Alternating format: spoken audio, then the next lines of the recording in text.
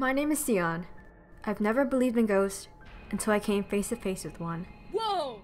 So I set out on a quest to capture our true stories on video. Is anybody there? I'm only joined by my fellow investigator, Eirian, and our equipment tech, Juan. Raw. Someone just scratched me? Extreme. Oh my god! Stop! Stop running! These are our true horror stories. Do, do, do, do. That's for you. That's for you, Juan. That's for me? Okay, hi. Hello. I thought you were like hyping yourself up. Hi, I'm Juan. If you watched the other friend video, then you would recognize me. If you didn't, Shame on you. Shame on me. No. Oh, shame on the person. Okay, yeah. Oh my god. Yeah, shame on you guys. I was just so ready to take the blame. Hello.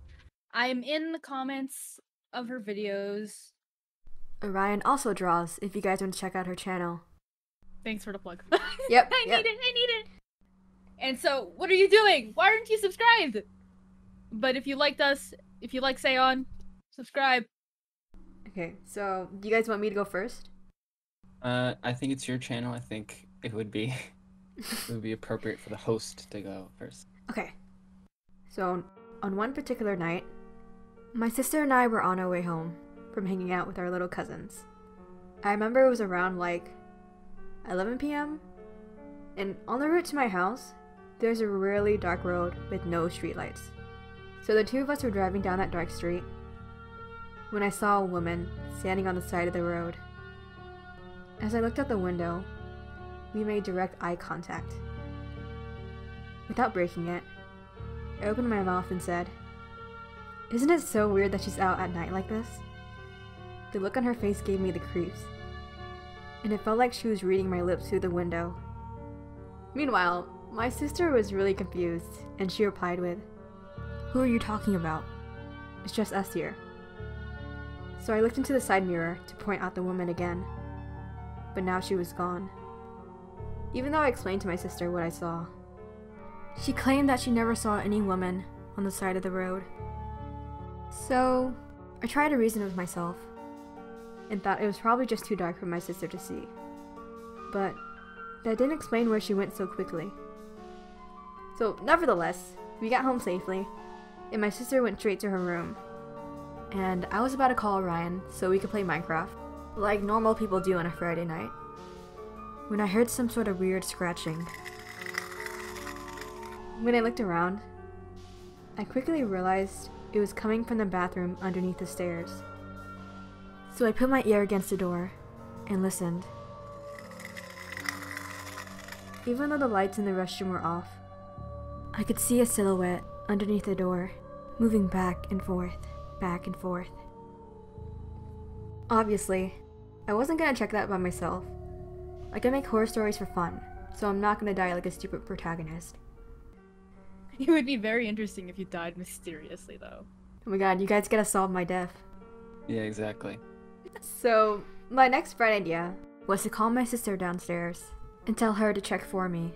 Cause you know, better her than me, right? So, Fucked up. That's fucked up. so both of us counted down to 3 for when she would open the door. 1, 2, 3! So my sister yanked the door open, and sitting on the floor was our Roomba.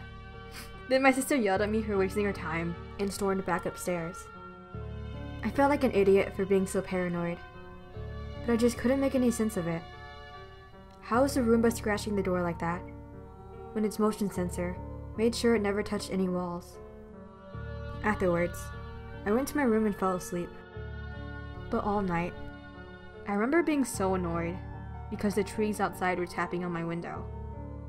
But when I woke up the next morning, I remembered my backyard doesn't have any trees. And that was one of the weirdest nights of my life. That's my story. Yeah, that would be pretty weird. You couldn't play Minecraft because you're so scared of Hero Branch. Yeah, I was gonna do a Minecraft horror story because I was playing Minecraft with Ryan and Deb one night, and then we were playing a haunted house, and I was the last one in the map, and I saw Ryan's body was there, and I was like, "I'll leave at the same time you do," and she was like, "I'm already gone," and I was like, "What?" Yeah, that I remember that. I really didn't fuck with you. I was like, I dipped. Like, I don't know how you. And I was recording it, right? But when I Yeah? watched the That's recording, weird. that part wasn't in there. What? That was scary. Okay, who wants to go next? Who wants to go Rock. next? Do we do rock paper scissors again? Rock, paper, scissors. Okay. Seon, you do 3, 2, 1. You count us Okay. down. Yeah. Why would you say 3, 2, 1 is 1, 2, 3? It's 3, 2, 1. One, It's three, counting two, one, down you- to Z three. paper. Rock. Orion goes first. Ooh. It's not like it matters. It's all Ooh. interesting. Okay, Ryan, please tell your story. We'll shut up. So, my story kind of takes place maybe when I was a bit young. So I had like a big imagination. This was in like houses lined up together, right? The person had like a wall that connected to your house and they could hear you. The weird thing about that was like, I was always scared of people living in between the walls of my house. And like, I knew that like the left side of the house was fine because there was like my neighbor there. They were okay. The other side was just empty. It was just a lawn. And then at night I'd be hearing like tapping. And it's just like a lot of things that fueled my imagination that made me think, what if someone was living in between the house? Little borrowers, gremlins, I don't know. It was interesting. But looking back, that would have been scary for me. Because I'm a big fan of like fae and shit. So it'd be cool if like a borrower is living in my walls. One day I was just in the house making food and whatnot. I remember my dad went out and my mom was off doing her own thing. I heard like a loud crash. God fuck, it scared me. You could hear like a bunch of jumbled strings and it was terrifying. I went to check. My ukulele had dropped off the ground. Like, seeing that made me wonder, like, why did it fall? And it was in no way in any position to have been able to fall. With that, I kind of just moved on. We eventually moved away from that house, and I will never know if that was just an off chance of something happening, or if somebody was pulling the strings. Ooh, pulling the strings, that's good. That was a good one. Yeah. That was a I like good that ending. story. Like, and you like, I improvised that fucking line. Hey yo! Oh. you're so cool. Brain. Hey yo! So, what do you think happened, like, personally? I think I was just an imaginative kid who was like, you know, this is scary. I don't want to think about it anymore. You don't want to think about it anymore.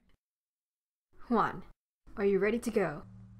No, actually, can I reschedule? Yes, perfect. I was gonna do a story that a friend told me. I already did that, yeah. I'm not one to wear the same outfit twice, so... Yes, you are. You wear, like, the same 3 outfits like you're a character in a Hey. TV show. That's because You they have, look... like- They all look good. You're sad. My story. This time, it's about me. It starts 10-ish, 12-ish years ago. And unlike now, back then I used to have a lot of friends. You have us! I know, that was the joke. But I had a really good friend, right? One day we were just playing outside, like in this little playground that we had. And he always had like these neat biology facts that he would always tell me. Even though like we didn't know biology back then, that was what made him cool. Oh my is that he God. read all these biology books. He was training was you just to be a really nerd. Exactly, that's literally, yes. But one day I was just sort of playing on the playground. I was doing the monkey bars because I'm like that. And he was playing with the birds that had kind of gathered the center space of the park. And at one point I hear all his yelling and his running and his clapping. He just stops. Turn around and I look at him to see if he fell down or something. I see that he's just sort of staring away from me at this crow or a raven that was just perched on the electrical wires. And I was really confused because I thought he would really like crows because he was weird about that. I drop down from the monkey bars and I go over to him. He's frowning, like he was forcing himself to frown, you know? And he just goes, I have to go. And I was like weirded out by that. And I asked him why. He just sort of like lifts one hand up, one finger, and points over at the crow. he just goes, "The crow, he knows." I thought he was playing pretend because he sounded like weirdly dramatic, so I played along. And I ran over to the crow and I waved my arms around. The crow flaps away. At the same time, he yelled and ran away. That was just sort of the end of that. But then 10 years pass, we moved away, so we kind of lost touch. Now that we moved back, I'm sort of asking my mom, like, oh, hey, do you still have Adrian's phone number? Do you still have Max's phone number? Those were like my friends, right? And she's like, oh yeah, I have some of them. And then I ask her about this kid, and she just tells me that she doesn't remember him, which struck me as kind of weird because he was my favorite. And I remember telling her all these fun science facts that he taught me, but it's been 10 years. I don't really pay it much mind, so I'm just like, oh well. And my little brother comes around, and as one does when one is little, he has his imaginary friends. Stop! It was No! First he starts telling me like, oh yeah, there were these little ghosts. And one day he tells me that he played with a boy. I'm just sort of like doing some homework in the living room with him, kind of like absent-mindedly, because like most older brothers, I don't really care. I was like, oh, like what was the boy like? And he just says he had kind of this shaggy, dirty blonde hair and these brown eyes. For a second, I'm kind of, okay, yeah, that's just a normal kid. And then he tells me that they talked a little bit about science.